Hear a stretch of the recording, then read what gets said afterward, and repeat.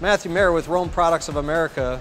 Today I'm demonstrating our DURO-T quick change 3-jaw chuck for manual lathes. It has push button, jaw unlocking, and it has high clamping forces and maximum accuracies through our key bar design.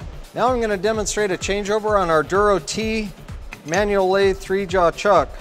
First, I'm going to insert our T-handle to loosen and remove our workpiece. Open the jaws to the full open position, making sure that I have the correct number jaw in the correct location.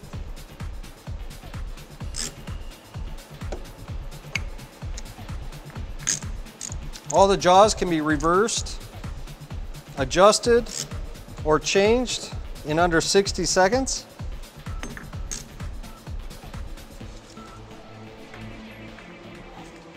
Spin the chuck, insert our T-handle, and start to clamp on our workpiece.